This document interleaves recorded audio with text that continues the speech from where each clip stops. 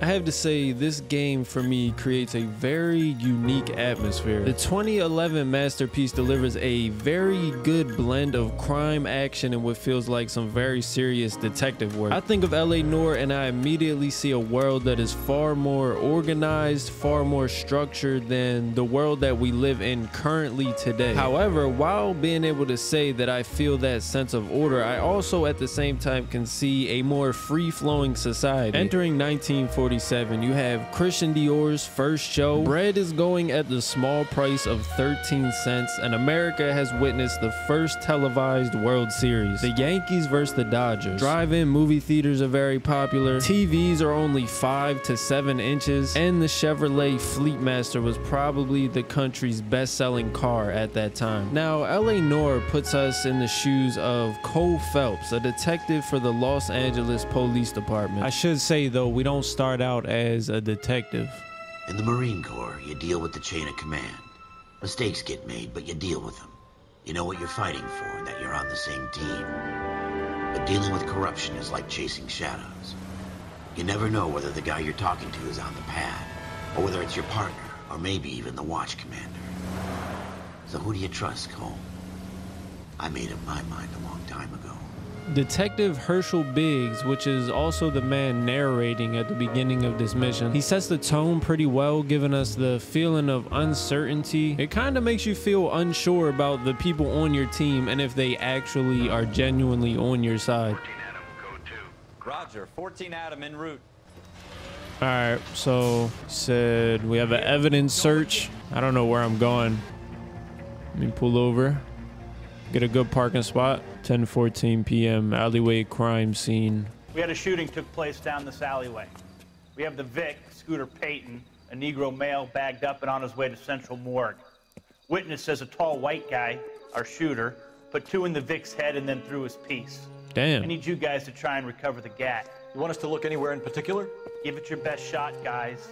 The dead guy's a lowlife. I'm not expecting any miracles here. And if we recover the weapon?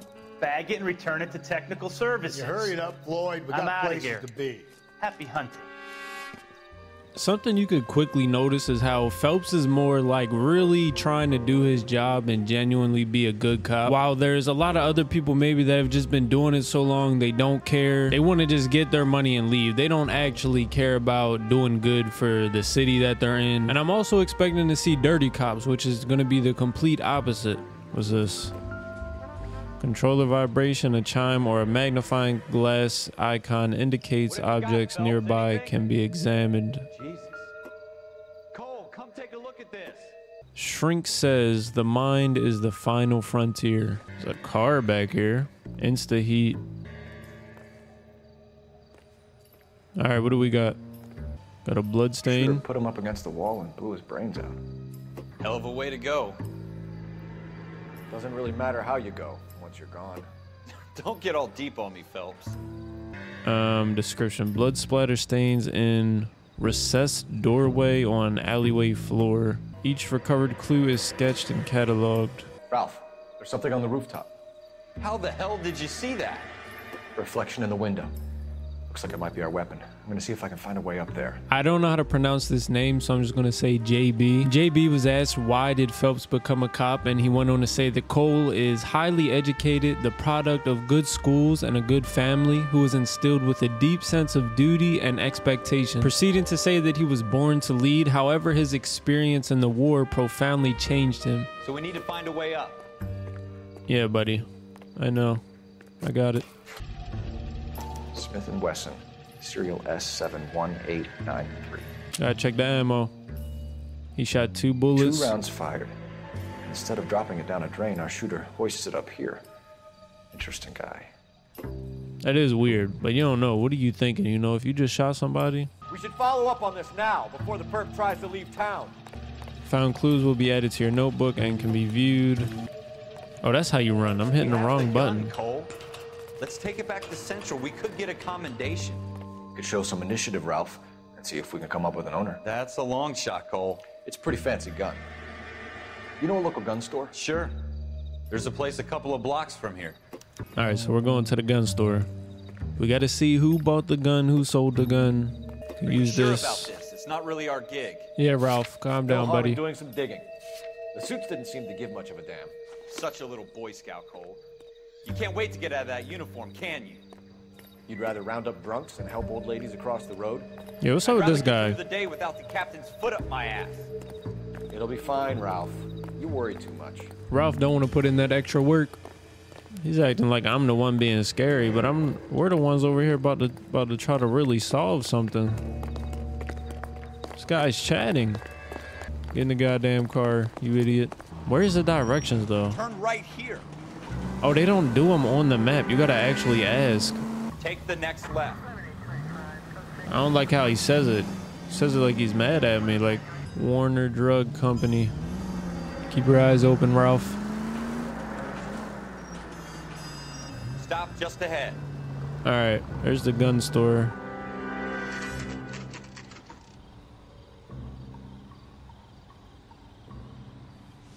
Gold-handled doors allow you to enter. Officers Phelps and Dunn.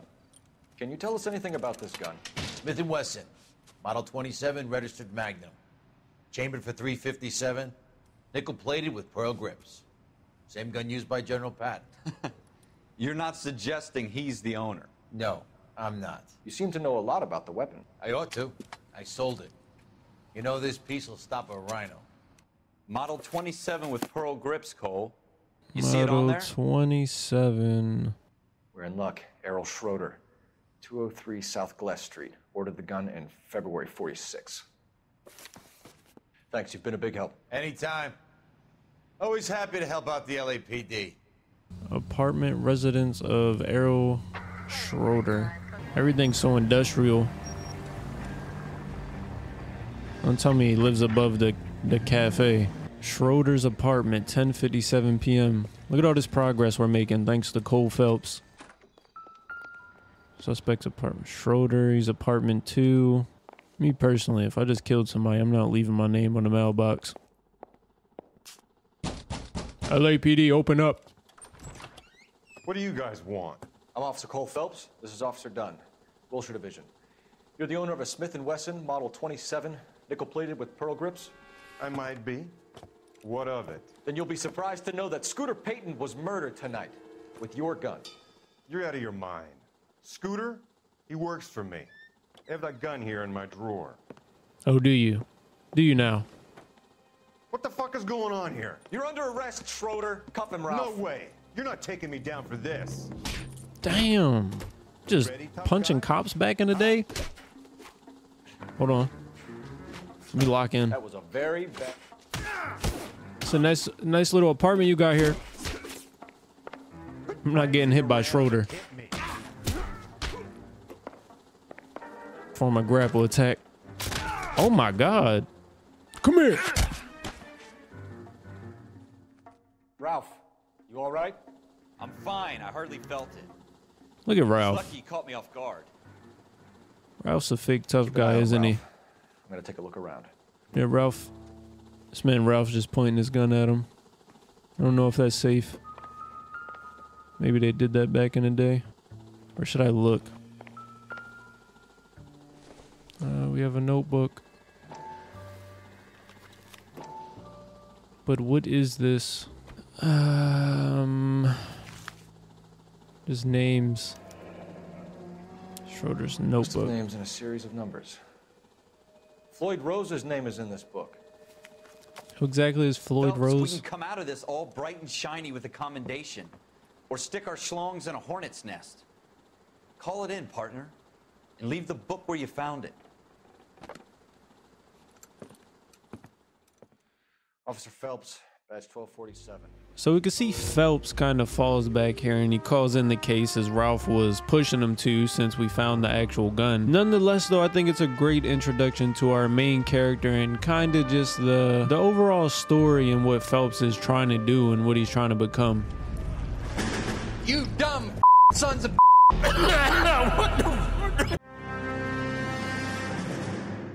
Well, you picked the right place, Cole.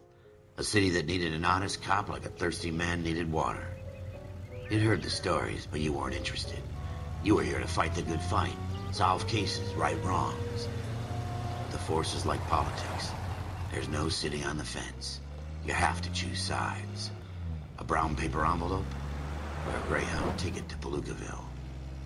It could only ever end one way. All units to 211 in progress. Now, I gotta say, I might be a little bit biased when it comes to older games in general, because I think naturally when I play a game like this that's in these older settings, I'm automatically a little bit more drawn to them. And don't get me wrong, I could easily see this game getting overlooked. I think they took a very different approach. It's a lot more slow paced. It's not about how good you are at shooting and killing people. It's not like you're going for a high score. It's genuinely more about taking your time, really observing things and doing your best to make the best decision for each case. I mean, your entire goal is to get to the truth of every single situation. You have these very good interrogation scenes where you really have to pay attention. You can't glance away, do something else, pick up your phone. You genuinely have to sit there and pay attention if you want to be successful or do as good as you possibly can. I mean, you have the ability to literally open up a suspect, or if you're assuming wrong, they might offer even less. I think the game kind of has this acquired taste. It's something like the more you play it and the more you get into it, the more you kind of understand it and start to respect it and enjoy it. This is like light a candle and sit in the living room on the big screen, surround sound, get some snacks, and you just chill out and you enjoy the game. I don't want to keep talking though, because I'm gonna just go into an endless loophole where I just get nowhere. Hopefully you guys did enjoy the video though, and I will see you guys in the next one.